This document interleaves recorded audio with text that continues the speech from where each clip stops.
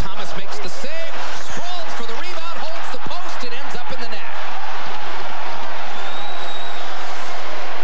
Bruins defense scrambling all around Tim Thomas, but ultimately not helping him find the puck. Well, Thomas is an active goaltender, and you know, it's a little unique the way he plays. He's all over the place sometimes, and when shots get blocked, he's got to try to re-establish himself. Sometimes he's down on the ice and he's trying to do that double leg spread where he tries to take away the lower half of the goal. But this is a shot on net from that right point, and you can see Trent Hunter just hanging around, getting to the front of the net, and it looks like Mike York's the one that puts the puck into the open goal, with Thomas prone to the ice and a number of Bruin players around that crease area. Nobody could find the puck except for York. I believe we'll get credit for the goal. Hunter had a chance right at the side of the net, but that all originated with a shot from the point that gets redirected. There's an offensive end. Lukowicz plays it deep for Bouchard. Pushed by Samsonov to the far corner. Axelson gets control there. PJ spins it deeper to Samsonov. Sergei Samsonov in front. Tip. DiPietro save. Makes the rebound. Stop on Axelson as well.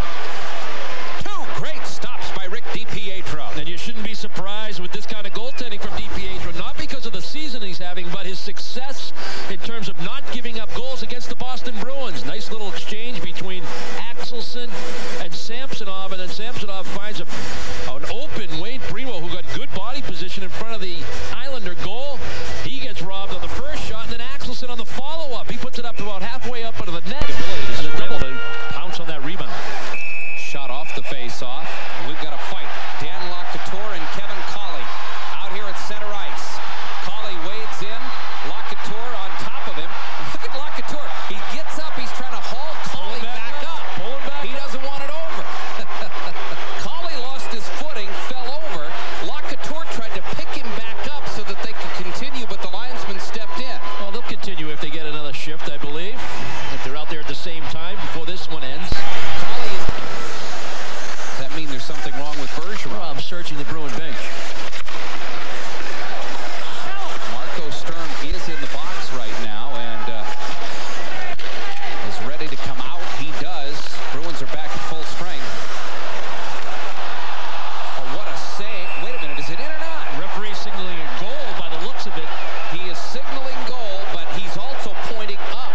He says he wants to go up and take a look at this. Now, the puck got through Tim Thomas. It looked like the Bruins defenseman stopped it at the goal line. Yeah, it was Boynton that's going to reach back in behind Thomas. Gill had a broken stick, so it was an easy feed. That's a goal.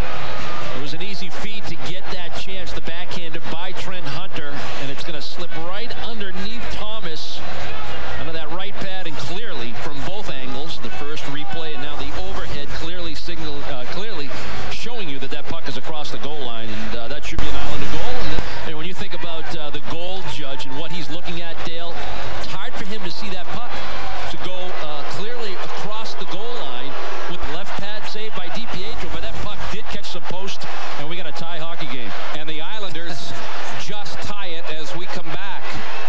Zhitnik off the draw. Well, York does a nice job in the face-off circle. He gets a little help from his right winger, Shatan, who's just going to shovel it back.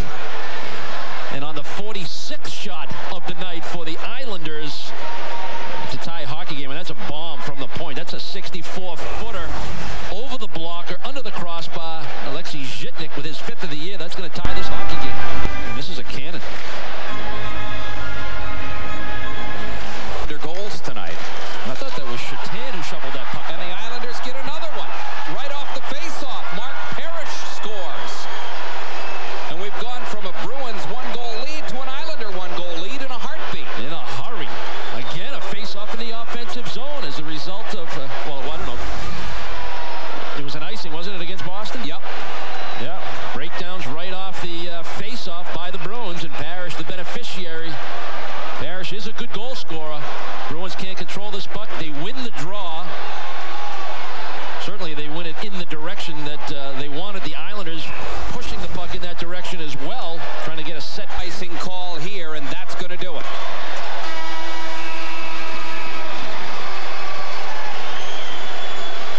And Mike Sullivan is screaming at the referee. He is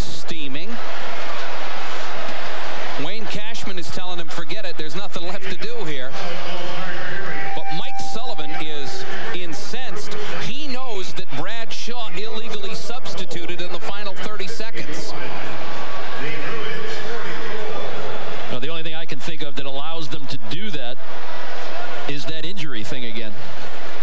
He also said that should have been an icing call at the end.